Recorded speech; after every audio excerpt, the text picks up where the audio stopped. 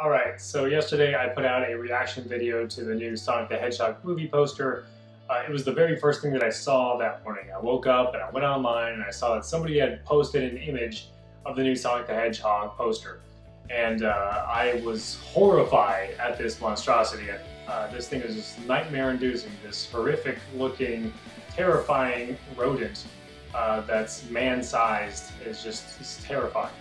I later discovered that the actual teaser poster doesn't show all that. It leaves pretty much everything to the imagination. It doesn't show any facial features whatsoever. It's completely blacked out. So, I mean, there are some details we can kind of glean from it. It looks like Sonic isn't wearing any gloves like he does in the games and everything else. I'm thinking they're just going to make his fur white instead of actually having gloves. If you look to the right of him, there's a little pupil. Maybe that's his entire eyeball. I don't know. It's kind of weird. It's kind of like bugging out of his head. I don't know what's going on with that.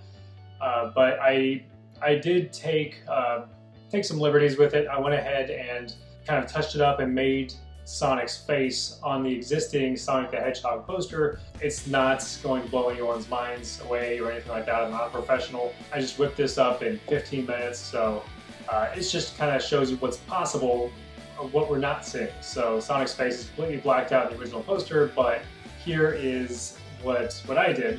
I just kind of threw in some colors and did a little bit of touch-up.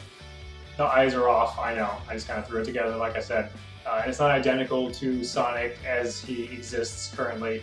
I just wanted to make this video to add some clarification to yesterday's video.